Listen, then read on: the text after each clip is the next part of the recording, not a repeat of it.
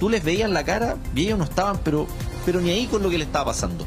Los quiero invitar a que escuchemos las declaraciones del fiscal Olivarí cuando detalla estos videos y detalla los hechos, porque está el hecho 1, que es el disparo, los disparos en la casa de San Francisco, y después viene el hecho 2, que es la muerte del suboficial Palma. Escuchemos el relato que entrega el fiscal Olivarí de cómo fueron sucediendo estos hechos de manera cronológica. ¿De qué se trata esto, magistrado? Este es un grupo o una banda de 6 personas que se conocen, que andan juntos y que se movilizan en 2 vehículos, o por lo menos llegan a este lugar en 2 vehículos. ¿Cuál es el primer lugar, el primer sitio del suceso de este hecho? La esquina de Coquimbo con San Francisco, donde existe una casa, una especie de cité, que queda justo en esa esquina. Una casa de color blanco de 2 pisos. Estas personas, el grupo de 6 personas, donde nosotros ubicamos a los 3 imputados aquí presentes, llegan a ese lugar en 2 vehículos. Llegan en un Nissan Versa Burdeo, el que tenía encargo por robo, y posteriormente en el Sonic, el Chevrolet azul. En el vehículo Burdeo llegan 4 de estos 6 sujetos. El imputado al que nosotros identificamos como Obermarlikson Garcés Briceño, junto a 3 sujetos de identidad desconocida, junto a 2 sujetos más de identidad desconocida, mientras que en el Sonic Chevrolet azul, que llega posteriormente al mismo lugar, de hecho se estaciona detrás, lo vamos a ver en un video, llegan el imputado Lugo Machado, el imputado David, que se encuentra en esta audiencia también, y Carlos Cortés Flores, que es la persona que está con orden de detención. Ingresan a este cité y por circunstancias que todavía no hemos dilucidado bien, comienzan a disparar y amenazar con armas de fuego a personas que son víctimas que habían llegado al mismo cité en un taxi. Habían llegado posteriormente, se ponen en el taxi, ingresan al cité y se trata de una persona que administraba ese cité, es decir, cobraba los arriendos y administraba las piezas. Su pareja, un taxista peruano que iba a buscar piezas a ese lugar y le iban a mostrar algunas habitaciones que estuvieran disponibles, y otro sujeto más que no lo tenemos identificado aún. Se produce esta agresión, el administrador del cité se termina arrojando por la ventana del segundo piso del cité, su pareja también, mientras que los otros sujetos, el taxista, huyen por la entrada de la casa. Se suben al taxi todos, excepto la mujer, se suben todos al taxi y arrancan. Y los imputados, específicamente Carlos Cortés, el imputado Garcés Briceño y otro que no tenemos identificado, se ve que aparecen disparándoles cuando iban huyendo, salen corriendo disparándoles detrás. Y es en ese momento cuando se suben 4 de estos 6 sujetos al Chevrolet Sonic azul. El Nissan Versa ya se había retirado del lugar. Con otro tipo que era conductor se había retirado.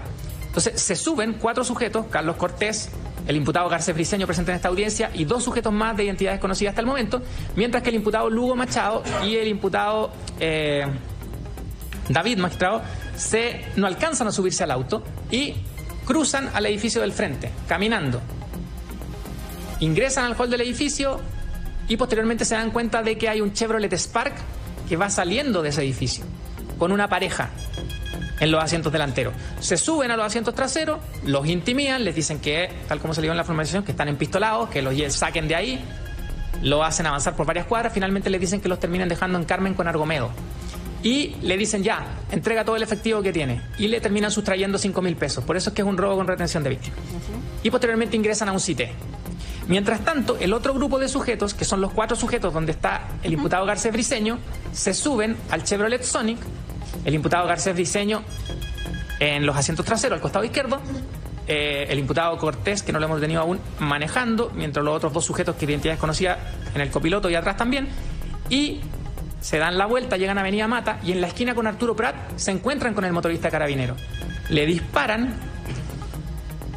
Lo que nosotros vamos a explicar en esta audiencia es que al parecer, porque el funcionario de carabineros los intentó fiscalizar, le disparan al funcionario de carabineros en 2 oportunidades. Uno de esos disparos le da en el rostro y se dan a la fuga. Y posteriormente en San Francisco con Bío Bío se estacionan detrás de un taxi, un señor que estaba esperando a su pareja, abandonan el Sonic azul, lo dejan abandonado en ese lugar con un polerón al interior, con una pistola, y se proceden a... 2 de ellos se van corriendo y 2 se suben al taxi. Intimidan al taxista, les dicen que lo saque de ahí y posteriormente a la cuadra, 2 cuadras, terminan recogiendo a uno de los 2 que se había ido corriendo. Finalmente se suben 3 al taxi, por lo tanto, y uno es el que se va caminando del lugar. Esos 3 intimidan al taxista, que finalmente los deja en Centeno, en un cité, ingresan al cité. Esa es la dinámica. 2 corresponde a que el día 5 de abril del año 2023, aproximadamente a las 19 horas, el imputado Oir Marlixson Garcés Briceño, junto a otros sujetos, se trasladó hasta calle San Francisco con calle Coquimbo, en la comuna de Santiago, a bordo del vehículo marca Nissan modelo Versa, placa patente KWCX99, el cual mantenía encargo vigente por delito de robo, encargo del servicio de encargo y búsqueda de vehículos 2023-0282 de fecha 1 de marzo del año 2023. Vehículo que fue posteriormente abandonado en calle Centeno, en la comuna de Santiago. Conociendo, no pudiendo menos que conocer el imputado el origen ilícito del vehículo, entre otras cosas ya que portaba placas patentes falsas.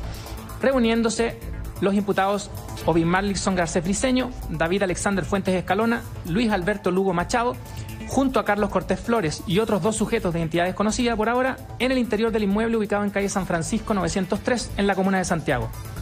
Para posteriormente, aproximadamente a las 21 horas del mismo día, 5 de abril, en el interior del inmueble señalado, los imputados Lugo Machado, Garcés Briceño, Fuentes Escalona, en conjunto con Carlos Cortés Flores, junto a los otros 2 sujetos, mediante la utilización de armas de fuego, procedieron a efectuar múltiples disparos en contra de las víctimas de iniciales LEPM, A de corta SA y JAGH, quienes momentos antes habían llegado al lugar en el vehículo taxi básico placa patente GYWP81, procediendo el imputado Luis Alberto Lugo Machado en compañía del imputado David Alexander Fuentes Escalona en calle Coquimbo, a la altura del número 777 en la comuna de Santiago, abordar el vehículo marca Chevrolet modelo Spark, placa única CX de larga S78, en el cual se trasladaban las víctimas de iniciales. Esta es la esquina de San Francisco con Coquimbo. Esta es calle Coquimbo y la casa está al costado izquierdo de la pantalla, que no se alcanza a ver. Aquí va llegando primero el que nosotros le decimos el Nissan Versa Burdeo. Llega, se estaciona en el lugar. Si usted se fija la hora, son las 20 horas, pero estas cámaras tienen un desfase de 1 hora, es decir, esto fue alrededor de las 19 horas aproximadamente.